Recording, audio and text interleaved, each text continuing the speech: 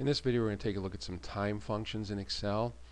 Now I've already entered some data in here. I've entered a date followed by a space followed by a time. This is the actual text I entered up here. I entered the date. Here's a space 12 colon. I did not enter the last colon and the 00 for the seconds here, but I did type in the space and I did type in PM.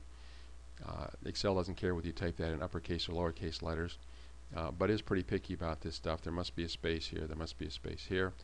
You can't type P period, M period. It has to be PM. So you need to be kind of careful about how you enter in times. Now let's go take a look at these, and you know that dates are represented as serial numbers. Well, times are represented as serial numbers as well, so I'm going to make this general. And turns out that 12 noon is 40,927.5. Well, the 40,927 is the date, and the 0.5 is the time. And times are represented as a fraction of a day. So half of a day would get you to 12 noon.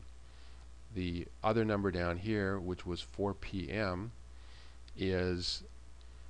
looks like it's 2/3 of a day. A day is 24 hours. 2/3 of 24 would be 16. And 16 hours into the day would be 4 p.m. So that's the way that times are stored. They're just stored as fractions of a day. Let's go back and store this as a time now, and we'll store it just as a time. The date information is still there, but we're telling Excel we don't want to see that. Now you can do time arithmetic just like you can do date arithmetic. So if I want to know how much time has elapsed, take the larger number, which would be 4 p.m. It's further through the day, subtract the earlier number, and again I get one of the Excel's formatting problems, because this is format as a time and this is format as a time. It thinks that this is supposed to be format as a time, and it's not. I want it to be formatted just as an ordinary number. And it tells me that this fraction, which is the fraction 1/6, that's the amount of time that's elapsed in those 4 hours. And 4 hours is 1/6 of a day, so it's doing the arithmetic correctly. Now, this is probably not what you want. What you probably want instead is you want to know how many hours that is. So if that's the fraction of a day, and I multiply it by the number of hours in a day, it should come and tell me exactly how many hours that fraction of a day represents. So if you want to do something like compute how many hours somebody has worked, you can take the time that they checked in, you can take the time they checked out, you can subtract them, and you'll get a fraction of a day. But to convert that into hours, you're going to have to multiply it by 24.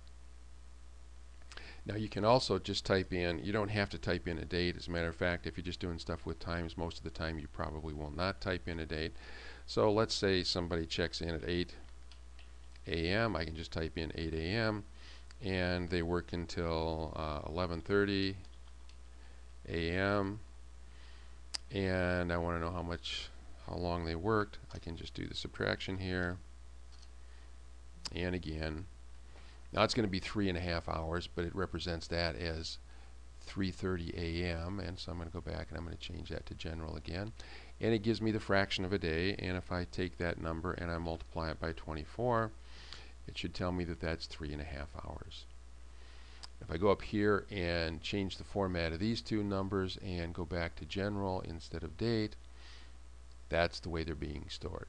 Since there's a 0 on the left hand side, basically that means that if you considered these to be dates, that these are times on January 1st, 1900. But normally when you're dealing with dates or with times, all you care about is the time, and the value over here on the left probably should be 0, and then you're just dealing with fractions of a day. We'll take a look at some date functions, or some time functions rather, in the next video.